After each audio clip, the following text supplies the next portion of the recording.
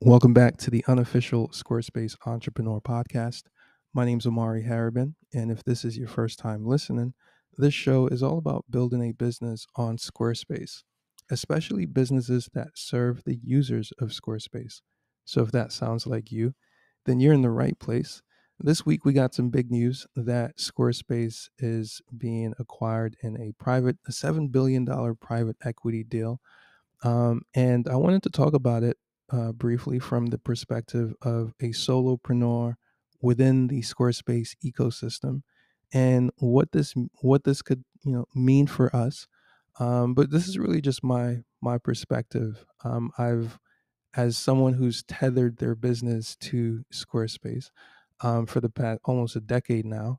I've always been interested in the macro of what goes on with the company. And so 2 years ago, when Squarespace announced that they were going public in a direct listing, I was at the edge of my seat because I was like, "Oh, this is really cool." I'll be able to invest in the company. I'll be able to own some shares. I thought it would be like a really cool experience, and it was because I haven't paid attention to the last few, but uh, listening to the earnings calls and it was great from the perspective of, like I said, a solopreneur in the Squarespace ecosystem, because I think going from 2020 to 2021 and forward, there's a lot more transparency, a lot more kind of here's what we're working on, here's what's coming down the pipe, a bit more like of a roadmap that prior to 2020, I think a lot of Squarespace designers and professionals at the time were always kind of looking for. And I think we've gotten that to a certain degree. And I think there's definitely been a real collaborative feel between what the circle community and leadership have done in really cultivating and bringing in um, the circle perspective and also, you know, again, being transparent as much as possible as it relates to uh, what's coming and what's being worked on. So now with Squarespace going private again, I think there are going to be some really good benefits to this as well. So while there won't be any more public disclosure, right, in terms of the financials and so on, I think we're going to see a lot of growth in areas that perhaps we haven't seen, up until now. And looking at the trajectory up until now, with commerce being a significant like uh, part of the product that has grown over the past 4 or 5 years, I don't anticipate that slowing down. Right? I think if we go forward a decade and imagine a world where kids who are in middle school right now or begin in high school will have some type of online venture, online business that 10 years ago or 20 years ago, it just wasn't something that you imagined unless you were some kind of outlier. And so, as an outlier of the past, right, I think the new future is one where what was once an outlier becomes like the norm. So I say that to say, like, if you think about what it takes to sell something online today, on the surface, it's very easy, right? It's very simple. But as you get into the weeds of any idea or any kind of product or digital product or thing that you want to sell, and the ways that you can possibly sell it, and all of the different nuances, there's a lot to you know there's a lot that's needed, in which that's why there's so many different um, companies out there in this space. um, I was listening to an interview yesterday with the CEO of one of Squarespace's competitors, larger competitors, and he was talking about their, what led to their growth over the past decade. That's the theme today, decades. And he mentioned their app ecosystem being um, really significant because it allowed them to prioritize like the core functionality and feature set of their product.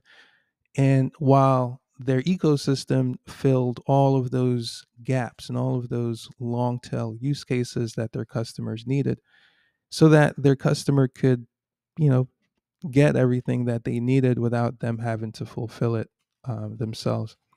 And I've always imagined that as being an opportunity within the Squarespace ecosystem, and to a certain degree, I think just out of organic nature, that's happened. It's largely why this podcast exists, is to capture all of those different stories. But at the same time, I think if Squarespace adapts a bit more of an open model on the tech side, I think we can see a lot of growth, right? So what I'm saying is, like, for example, with the APIs or with the extension and plugin ecosystems, if those marketplaces get the kind of support and attention, how could I ignore templates? Get the kind of attention and resources. I think these ecosystems that have been brewing for the past decade um, can really blossom and lead to a lot of growth for Squarespace. So those are my thoughts, right? So while Squarespace becomes private again, right? I think there's a certain potential that exists. These are just my thoughts here. There's a certain potential exists with becoming more open on the technical side. So developer platform, that was such a cool thing that I think was very underutilized. But I think the reason it was underutilized was um, because there's a slight disconnect between the perception of Squarespace as a tool and the people who use it. And anyway, now I'm going off on a little tangent, but those are my thoughts on this whole this deal. I know, I haven't done too much research or looking into it too much, but as someone who has tethered their business to Squarespace, when I look at the numbers over from 2019 to even this last quarter, my business pretty much mirrors Squarespace's growth, right? So, you know, um, from 2019 to 2020, from 2023 first quarter to 2024 first quarter, um, and on a relative scale, 1,000 times less. But my business mirrors that, and so I imagine for a lot of us in this ecosystem, when you overlay your traffic or when you overlay your revenue numbers on Squarespace's growth over the past 5 years, you're going to see similar trends. You're going to see that downward slope from 2021 to 2022. You're going to see that little uptick going from 2023 to 2024. And I know it's not just me, so that's why I think, these macro conversations are important, because I've learned, right, that, like, yeah, I've got some levers. Yeah, there's things that I can do. And yeah, on a small scale, we do have a total addressable market, which is Squarespace's customers, right? So if our businesses are deemed to grow, obviously, step number one, we've got to saturate Squarespace's addressable market. But thinking from uh, a more, a higher mindset, it's like, well, what if we all, collective, which we already do, but what if, there was like a collective growth mindset operation um, where, we're not constrained to Squarespace's customer base, but we're actually bringing people into a world where Squarespace just happens to also be a part of that, a tool for that. And really, I think if I zoom out and look at my own story within this market, um, Squarespace from day one has just been a tool for storytelling. That was my first goal. And then uh, now, a tool for business and community and relationship. So that's my thoughts.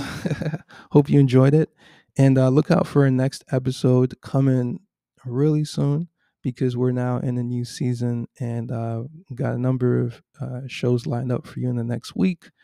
So stay tuned for that, and I'll see you on the next show. Peace.